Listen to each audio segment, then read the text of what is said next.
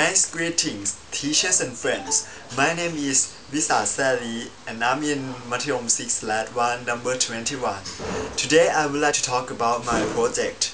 My project is about the study of the relation between the length of base pairs and the sequences of double-stranded RNA that affect on RNA interference or RNAi in shrimps infected by yellowhead virus.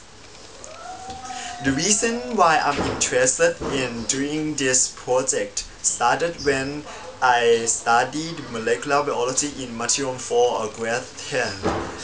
I was very impressed by four bases of four chemical compounds, which is the components of DNA.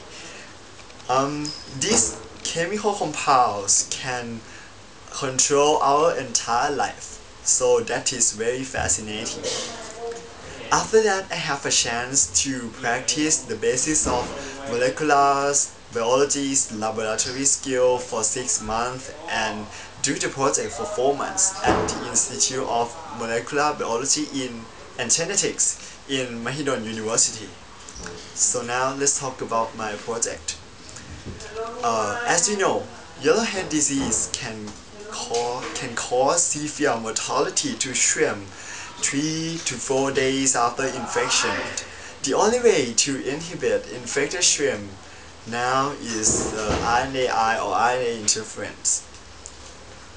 The previous study showed that the 50 base pair of double-stranded RNA cannot inhibit infected shrimp anymore, but the 100 base pair of double-stranded RNA can inhibit shrimp for 50%.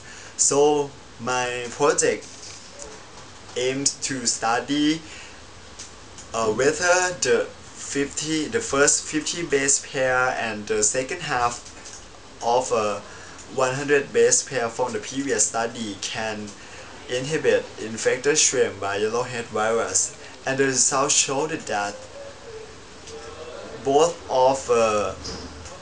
kind of double-stranded RNA cannot inhibit infected shrimp by yellowhead virus anymore. So I conclude that the length of base pair is the most important factor for RNA interference process in inhibiting infected shrimp by yellowhead virus. Thank you.